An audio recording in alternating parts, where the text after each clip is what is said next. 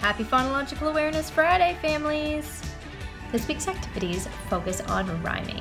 Rhyming words sound the same at the end, like cat, hat, rat. They all have that at the end, so they rhyme.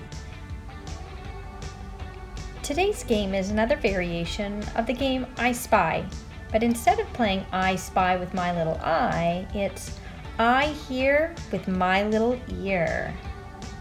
So as an example, I hear with my little ear something that rhymes with moon, and I use it to eat cereal with. Moon, spoon. And one more example.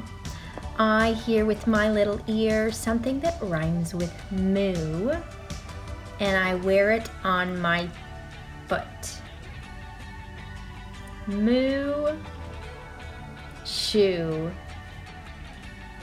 Check out the image with some more ideas that will help you with this rhyming game. Have fun. Bye for now.